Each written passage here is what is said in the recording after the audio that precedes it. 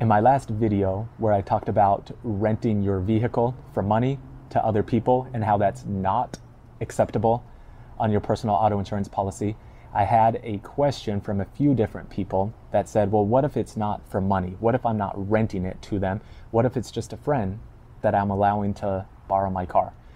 What if I have a truck and a friend needs to use it to move some stuff? Or what if I go out drinking, I'm at a concert, and a friend who wasn't drinking needs to drive me and my car home? Are those people covered and allowed to drive my car?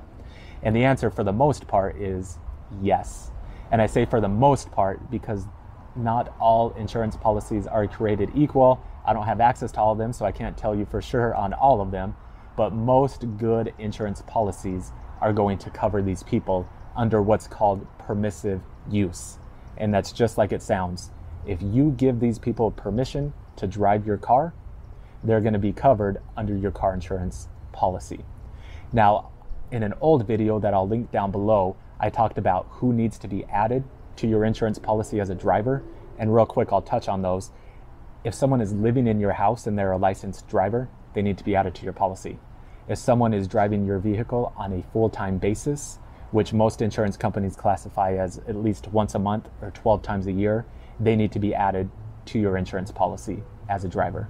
However, for everybody else who may drive your car every now and again for a random reason, those people, for the most part, don't need to be added to your insurance policy as a driver.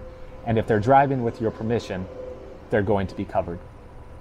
Like I said, and like I always say, check with your insurance policy, call your agent, ask them, but you're probably going to be okay.